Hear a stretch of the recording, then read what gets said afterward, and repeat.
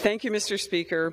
I rise today to call upon the Senate to quickly pass the Susan Muffley Act, which you may remember passed this body earlier this year with strong bipartisan support.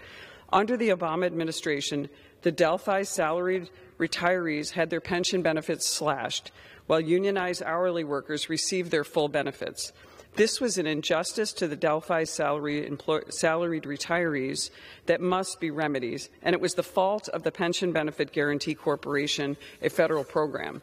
The Susan Muffley Act, led by Congressman Dan Kildee and Congressman Mike Turner, would fully restore the Delphi salary retirees' full pension benefits with back pay.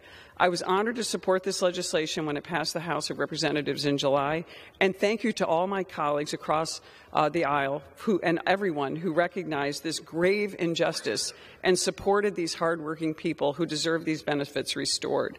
Now the Senate must pass this legislation before it expires at the end of this year. The Delphi Group has been fighting for almost 15 years to correct this wrong, and it would be a travesty if they lost this battle. That's why I'm calling on Senate leadership and all the senators to bring the Susan Muffley Act to the floor, to support it, and to include it in our end-of-year work this legislative session. Together, we can make the Delphi employees whole and can right this wrong and this terrible injustice to these hardworking Americans who just did their job and paid into their own pension system and were not able to receive the benefits of the fruits of their labor. I thank you, Mr. Speaker, and yield back.